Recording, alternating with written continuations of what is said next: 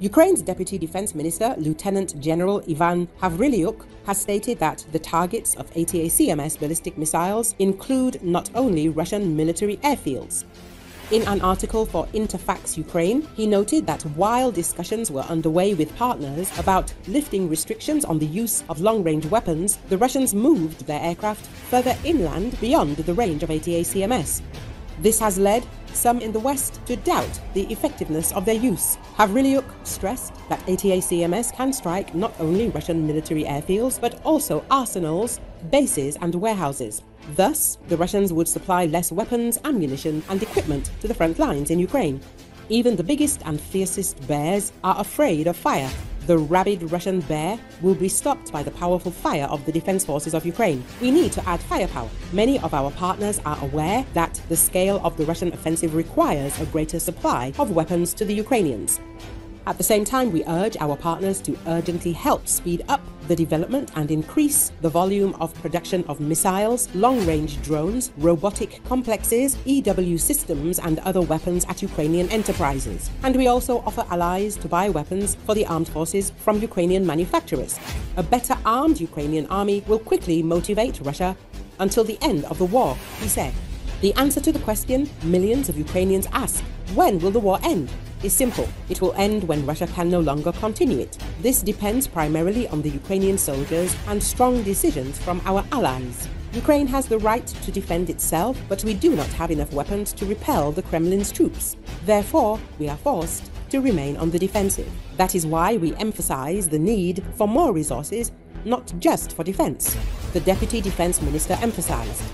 Havryliuk also noted that Kyiv is encouraging its allies to purchase weapons from armed forces of Ukraine from Ukrainian manufacturers. At the same time, we are urgently asking our partners to help speed up the development and increase the production of missiles, long-range drones, robotic systems, electronic warfare systems, and other weapons at Ukrainian enterprises, he added.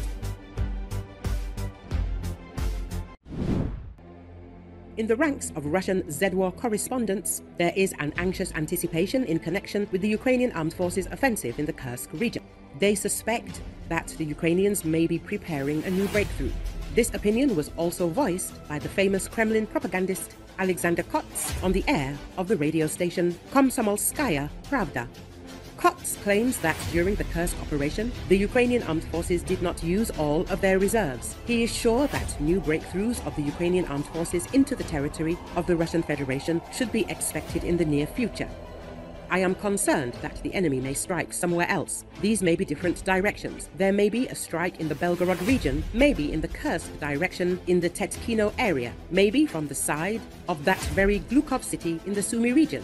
There are very powerful forest areas directly adjacent to our border, and from there it is possible to develop an offensive, for example, on that very Rilsk or in the direction of the Bryansk region.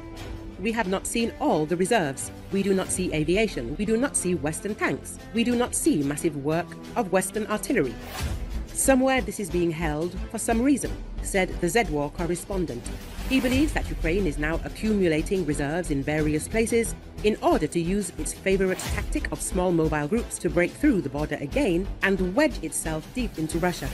Kots suspects that the Ukrainian armed forces will try to take back as many of Russia's territories as possible in order to exchange them for their own.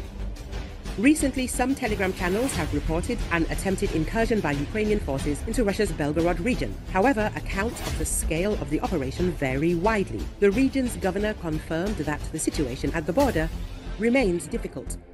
Belgorod sits directly across the border from Ukraine's Kharkiv region and has been subjected to repeated shelling and drone attacks by Kiev's forces since May 2023.